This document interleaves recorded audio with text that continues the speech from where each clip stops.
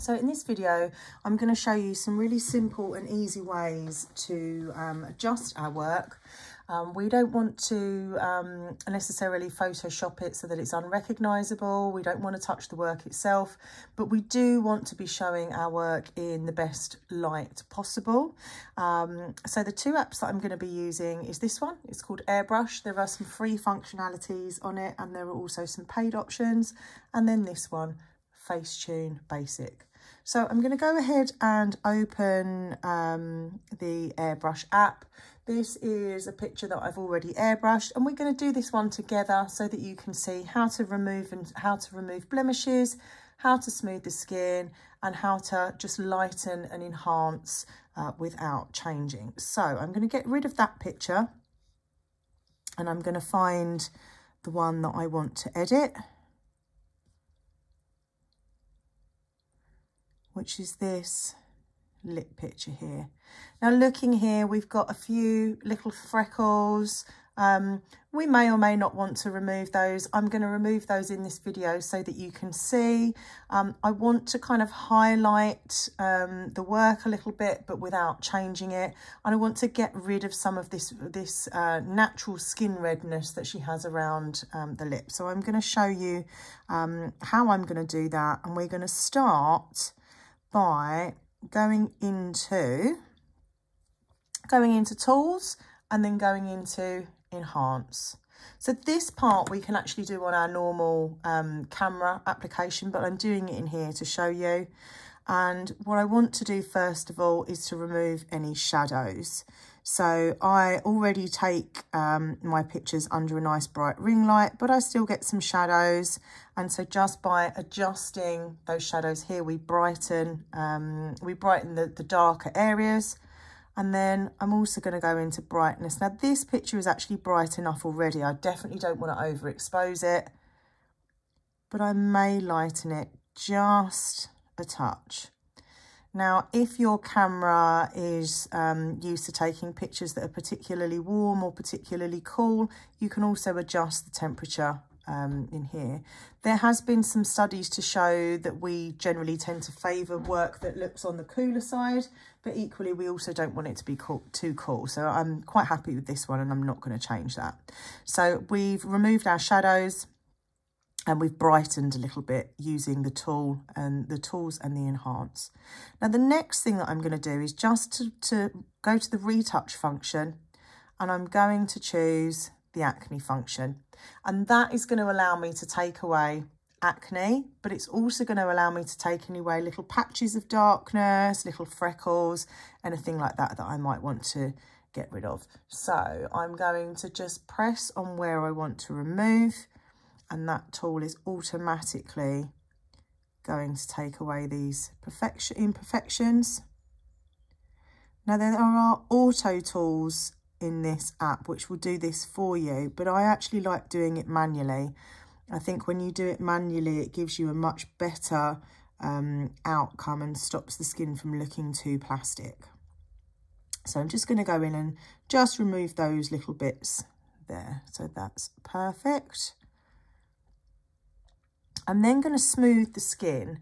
Now what I don't want to do is to make the skin look plasticky, and I don't want to remove all of the features like the pores, which make it look realistic. So if I hit auto as an example and take that all the way up to the end, it automatically smooths, but it also makes the skin look a little bit plasticky. It makes the work look a little bit out of focus. So I'm going to undo that, and we're going to do that manually. So my brush size, I want something not too big and not too small. That's about right. And then I'm just going to tap very lightly over, and we can again adjust how vicious, if you like, that is.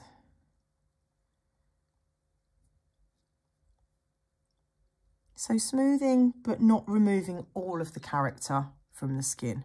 So that's plenty, that's done on there. The other thing that I'm going to use in here is the highlighter option. I'm just going to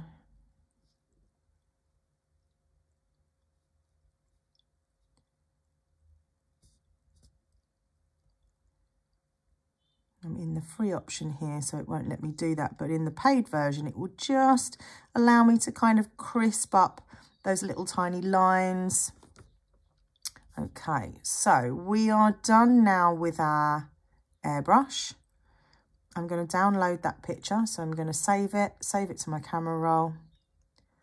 And now we are going to go into Facetune Basic. So we're going to open Facetune. I'm going to open that photo that I've just been working on. And I'm actually going to use the details enhancer in here rather than the paid version in Airbrush. And if I just tap my finger over lightly, it's going to just enhance those little fine lines. It will enhance the sheen. So that's my details done. I'm going to hit the blue cross at the top to save that. And now what I use Facetune for the most is removing things like redness. So this is great for eyeliner. It's great if you've got those halo around eyebrows. And in this scenario, what we're wanting to do is just to blend in that redness around the lip. So it's chosen a palette for me, but I actually want to use the picker. And if I use the picker, it's going to pick, you see that palette changes, it's going to pick something which is more in keeping with the client's skin tone. We're going to go to our picker, which is going to pick our colour, and you want to choose somewhere that's nice and light. If I pick here, then I'm picking, you see the tones down the bottom and now the red tones, but we're not going to be editing the work. We just want to freshen the skin. So I'm choosing a colour from her own skin tone there. And then I'm going to tap. And every few taps, I haven't changed the palette here, I'm going to save. And the reason that I'm going to save every few taps is I'll show you, it's really easy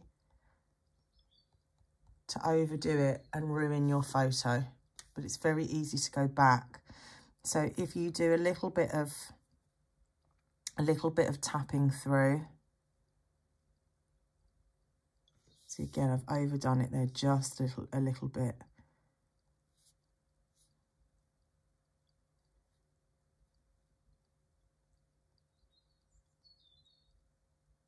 So I'm going to tap and then I'm going to save and then I'm going to go back to tones.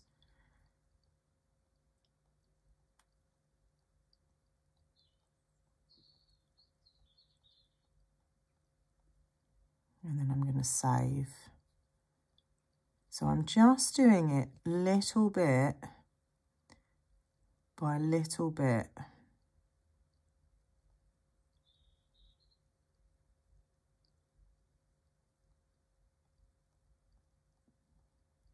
Because once you do too much, you've then got to go all the way back again. So this can be a little bit time consuming, but it's worthwhile doing.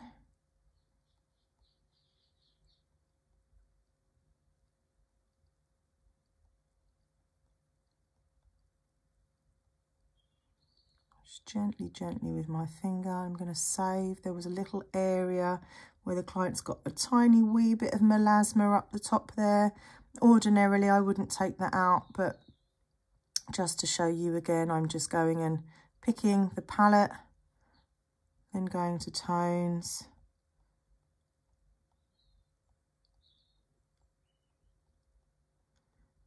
And that's just allowing me to very gently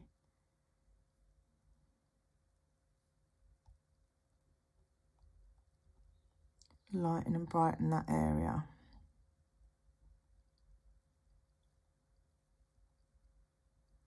I might do a little bit under here too. So you see, we're not actually touching the work, we're just adjusting the picture. And that is pretty much all that I'm going to do there. So to show you those final and finished comparisons, I'm going to use an app called Moldive.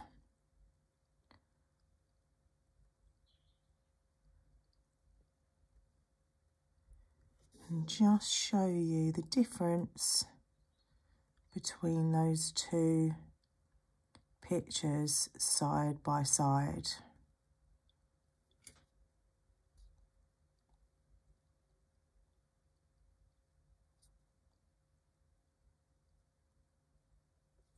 So you'll see exactly the same work. We've not changed any of the work. We've just lightened and brightened the skin and made sure that we're showing it in its best light. If you like this, please subscribe. I'll be doing more pictures and I have lots of PMU tips to help you improve and explore the wonderful world of permanent makeup.